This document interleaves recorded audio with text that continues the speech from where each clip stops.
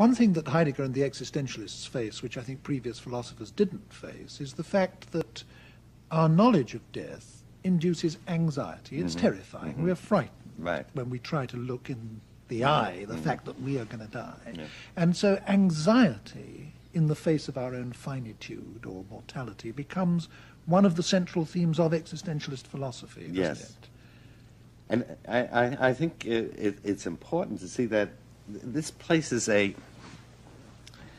what I consider fundamentally a sound and healthy assessment on the fact of anxiety. Anxiety is sort of led a checkered career in modern culture.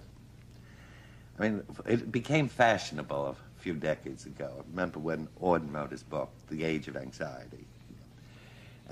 Well, it seemed to be the thing that was fashionable. It was the in thing. People went around cultivating their anxieties and so on, which is rather silly, because if we've followed our previous description of death, we realize that anxiety is there anyway. As a matter of fact, anxiety is simply our human existence in its contingency coming to the level of consciousness. It is the sheer contingency of human existence sort of vibrating there through us. On the other hand, you see the other modern attitude, which is partly the result of our being a technical society which commands certain instruments. We have a command of drugs or remedies of various kinds. We imagine that there should be some instrument or means by which we can simply press a button and get rid of our anxieties, that they're not something which have to be faced and lived through.